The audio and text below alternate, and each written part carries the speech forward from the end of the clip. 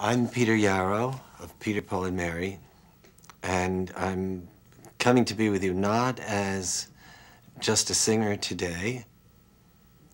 Actually, just a singer is quite a history of 40 years of Peter, Paul and Mary, not just singing songs, but also believing in what they say. And that is really why the program Don't Laugh at Me, which is the name of a song, has been launched, because it speaks to our hearts. That is Peter, Paul, Mary's heart, to the people who've heard it in concert. As a matter of fact, when Peter, Paul, and Mary sang it for the National Association of Elementary School Principals, the teachers came rushing back and they said, "Give us this song, we need this in the classroom." And that began to really awaken a process within us and in me in a very special way to say, we must use this song to address something that's critical that's happening in our country. We have an epidemic in this country of disrespect that comes through the media. It comes from messages in powerful and cruel ways that are not characteristic of the way in which it came to us when I was young. What can happen is that this song, this video, and this teacher's guide can launch a project that either links with other peace education work that you're doing and emphasizes it and underscores it with the heartfelt message of music, of the creative spirit that empowers this song. Or if you're not already engaged in that work, can begin to familiarize you with and commit you to an extraordinary adventure. A pathway that'll lead you to doing something that might seem a bit impossible.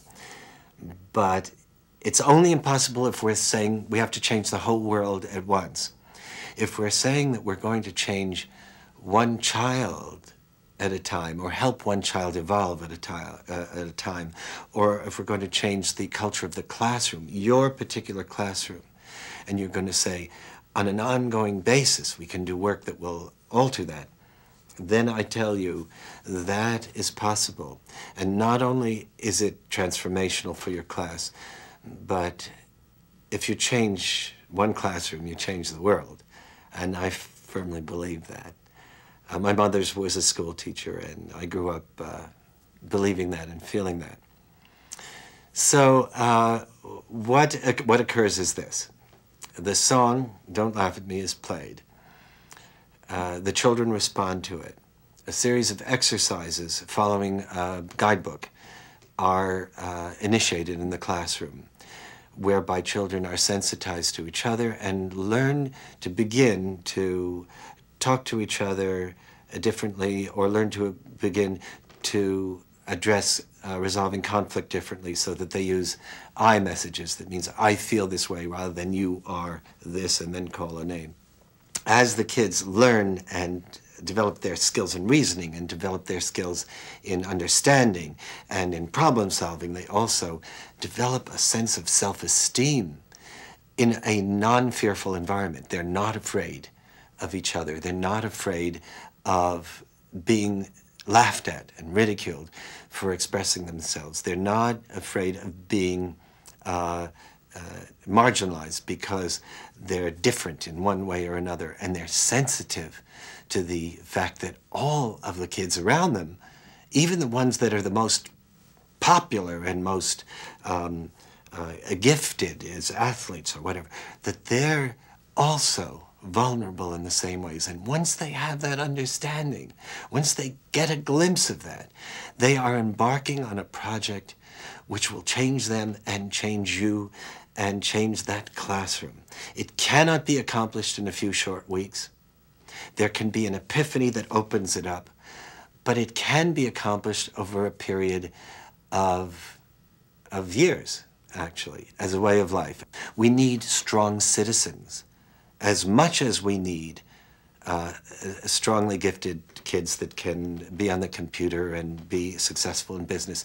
We need children who are filled with a sense of their humanity towards one another, so that we can ultimately have children grow up to be responsible, active members of a democracy where they not only can read, but they can feel a sense of the importance of their participation in community. And that's part of what is formulated here as well. Ultimately, the whole community has to be involved. You start with a child, you start with a classroom, and then after there's a certain strength, there's an outreach to the principals, the administration, the community at large, and they come in, they observe, and it becomes contagious. This is a positive virus, if you will.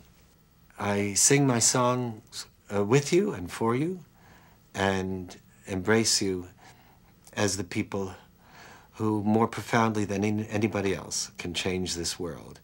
So go well and good luck in your process, and thank you for taking this program and being a part of what I think is going to be a very important initiative and effort in our country.